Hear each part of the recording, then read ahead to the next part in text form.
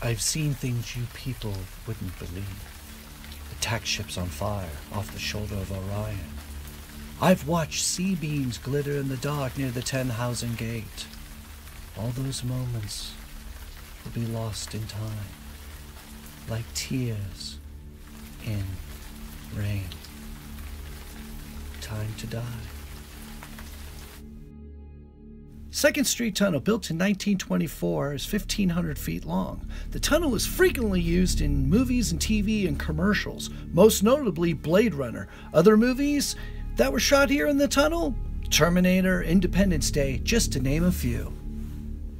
From the tunnel shot in the film, they cut to this shot where the car Deckard is driving up to his house. He actually pulls in through these gates.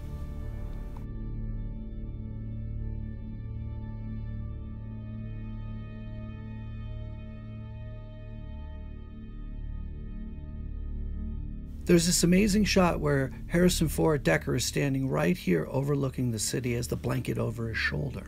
The Ennis Brown House was designed by Frank Lloyd Wright for Charles and Mabel Ennis, and it was built in 1924. The house has been in tons of movies, TV shows, and music videos. House on Haunted Hill with Vincent Price, Dave the Locust. But it wasn't until Blade Runner that the house gained its popularity amongst moviegoers. The Bradbury Building in downtown Los Angeles was built in 1893, but to Blade Runner fans, it's known as J.F. Sebastian's apartment.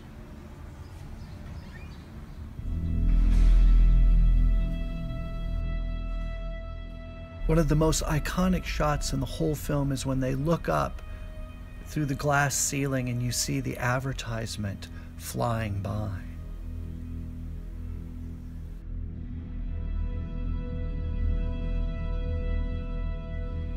This is the elevator they used to go to the 3rd floor.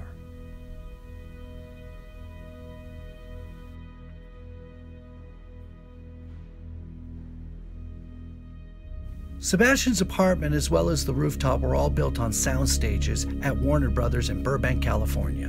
The Bradbury Building's been featured in tons of movies and TV shows. Just recently, it was featured in the Academy Award-winning Best Picture, The Artist. I want to thank you so much for watching Making Contact Film and TV Locations. I'm Mr. X. See you next time.